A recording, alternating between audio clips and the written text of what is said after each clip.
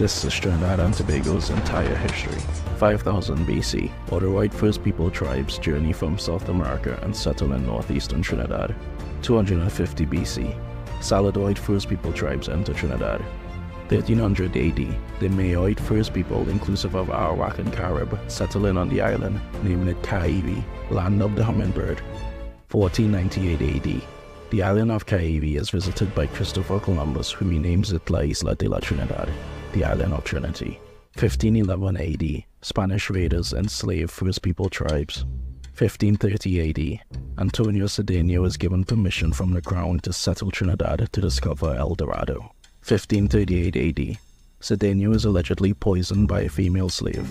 According to the chronicler Gonzalo de Vio, Cedeno died a very unchristian death, alluding to a sexual affair with the enslaved. 1635 AD, the Dutch settle on Tobago and plant sugarcane. 1647 AD, Tobago is put on sale in England, but buyers are not found. 1672 AD, the English attacked the Dutch on Tobago, destroying their settlements and then abandoning the island. 1776 AD, the Dutch re-established a settlement on Tobago. 1677 AD, Dutch Admiral Binkels defeat the French in Tobago, but the French later returned, destroying the Dutch settlements and then abandoning the island again.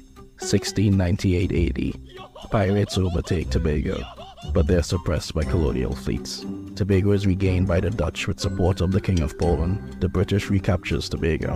An American squadron tries to capture Tobago, but are driven off. 1797 AD, a British naval expedition led by Sir Ralph Abercrombie captures Trinidad from the Spanish governor Don Jose Maria Charon.